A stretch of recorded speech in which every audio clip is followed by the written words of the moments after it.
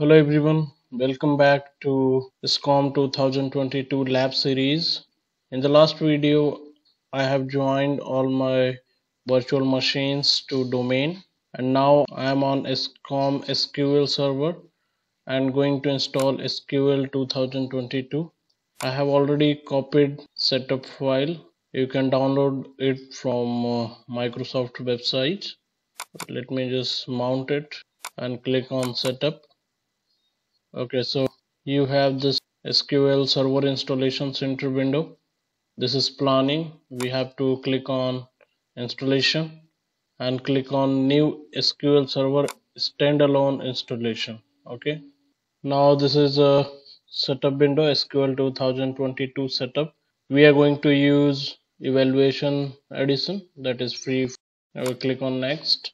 You need to accept license and terms, and then you can just skip this.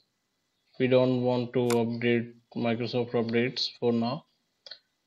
Click on next. And we also don't want Azure extension, so uncheck that and click on next. You have to choose database engine service, and don't forget to choose this full text semantic extraction for search. Okay, click on next. Use default instance. Click on next. Here you can change the account name. Just keep it default for now. You can change it later as well.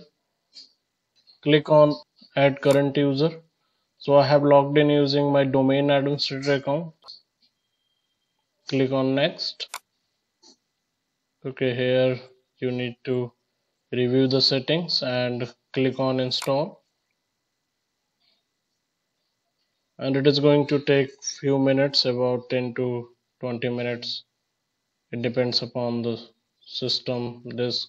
Okay, so I will back once the installation is complete.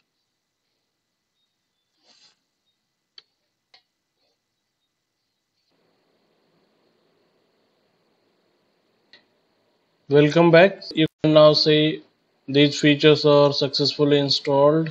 Okay, just close this window. In next video we are going to install a SCOM server and its prerequisite. See you in the next one. Thank you.